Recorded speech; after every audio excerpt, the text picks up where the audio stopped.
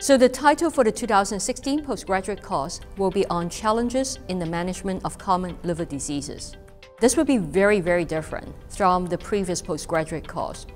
We've decided that people can only sit down and listen to so many didactic lectures in a day or at a meeting. And so this course will be case-based. So each talk will begin with a patient. Then we would pose a number of questions. So what are the questions surrounding this patient's care in terms of diagnosis, in terms of prognosis, in terms of treatment options?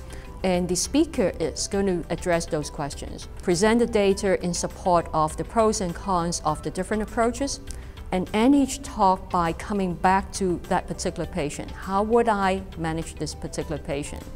So we hope that by using this format, people would be able to connect with the content of the talk a little bit better and be able to go home and say, yeah, I know how I'm going to be able to apply to my practice because it's going to be more practical, more in line with the day-to-day practice.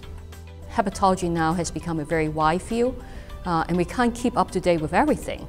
And the postgrad course allows all the key things that are related to practice and management of patients with a broad spectrum of liver disease, all to be summarized by the experts, so you can get them up to date.